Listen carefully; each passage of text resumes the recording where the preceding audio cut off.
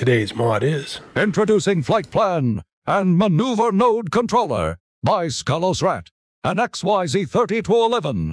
Do you have large aspirations for exploration and adventure, but never know what direction is the right direction? Or worse yet, you know which way to go, but you find it hard to make small adjustments, or just have poor hand-mouse coordination? Well, here is the mods for you. Watch this video and find out more on these great mods.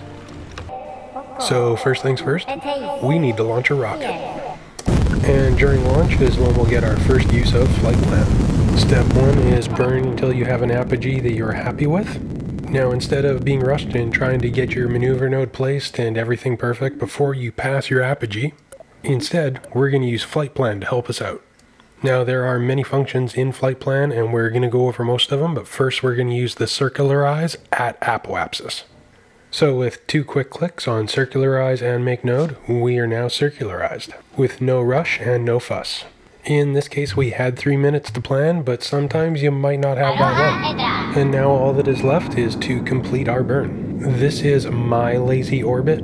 Note not to be confused with the lazy orbit mod, which is devaluated and is now just the Alt F8 cheat menu. And there we go, getting into orbit and getting circularized has been made just a little bit simpler. And now on to the apogee and perigee tools. These can be a little tricky your first time, but they are simple. Just make sure that if you want to alter your perigee, that your burn option is set to apogee. And also to alter your apogee, you need to set it to perigee. And with your function selected and your altitude set, just click the make node. Really handy when you got to get to that specific altitude. And the exact same for perigee, just make sure that you set your burn option to apogee. And in the same manner, you can take the guesswork out of setting your inclination angle. We can also plan some resonant orbits. Don't quote me on this. This is my first time using this part, and I have only tested this once. Let's say you want to place 3 satellites evenly spaced into an orbit of 333 kilometers. We are going to set our target altitude to our altitude we want to go to, in this case 333. And then we are just going to set our deployment orbits and payloads to say how many satellites and how many orbits in between each deployment. With fix AP and make node, this will set up your first maneuver. At first it may be a little odd that for a 333 kilometer orbit it's sending us up to 727, but that's all part of resonance. Once your burn is completed, you will now get a fix PE. This will set our periaps to our 333 kilometer target. Now, I am not actually deploying satellites, but I'm going to use some maneuver nodes and explain kind of what's happening. So your mothercraft stays on the blue orbit. Then on every deploy orbit, when you reach your apogee, release 1 satellite and execute the fix PE maneuver node. Then once you reach your perigee, create and execute a circularization maneuver.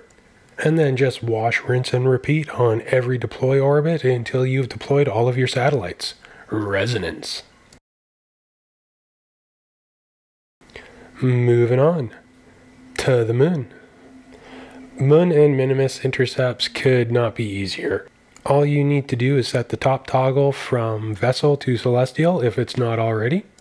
Yes, you can rendezvous with this function if you have a craft within your SOI that you can intercept with. Our Moon one is in the Moon's SOI, so we have to get there first.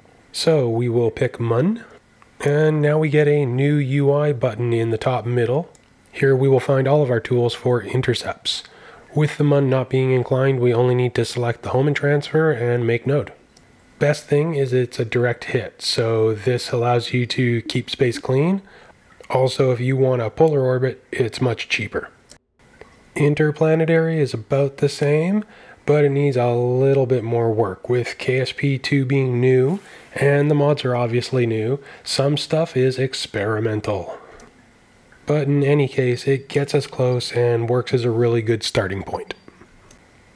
So now we can make manual course corrections and get it as close as we can, but we all know the maneuver node is not the best for precision work.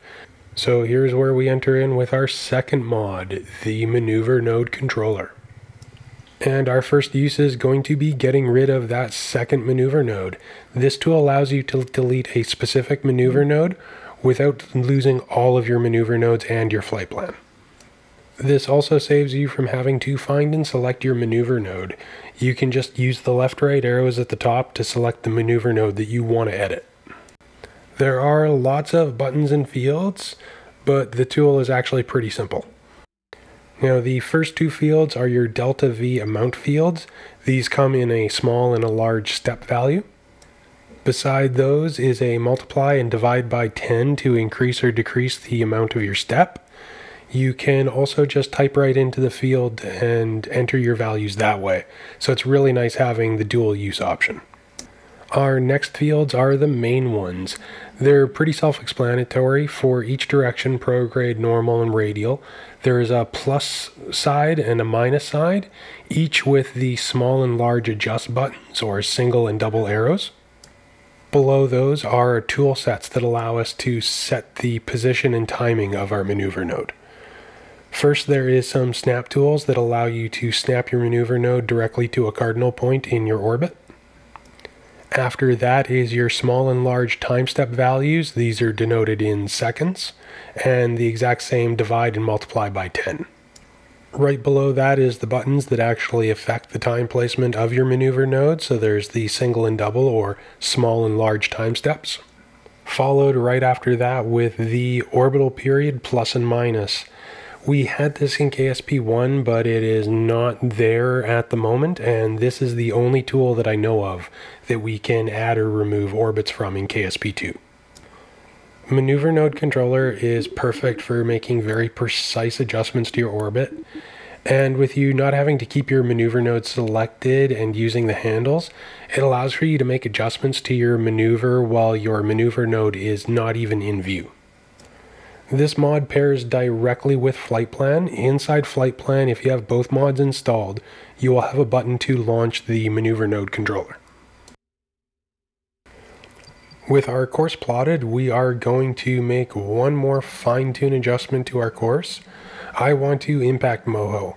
We could land on it, yes, but I want to ring that bell, as you should click the like and subscribe and ring your notification bell. With not requiring to have the maneuver node handles be visible, I can rotate the camera now to get that perfect orientation to see what I'm doing. How many times have you added radial or normal into your burn maneuver node and wanted to remove it and found that the easiest way to remove it was to delete the maneuver node? With this window, you can just zero it out. Now, I believe these are the two mods that I use the most often out of all of the mods, and I'm a little bit surprised that these weren't built right into KSP2. I was hoping for these to be integrated into the burn window, but that's another discussion for another day. A cautionary tale from the editing room. Always double check your maneuver node when you are using Flight Plan or the maneuver node controller. Neither of them really care if they're going to send you through the atmosphere or not, and sometimes they may be positioned at not the best position for the burn that you're trying to do. And if you don't pay attention and double check and just trust your autopilot, you might have a bad day. In this outtake, I was not paying any attention to the plotted direction, and I only noticed something was wrong when I heard a burning sound after I turned my engine off. Turns out it was me burning.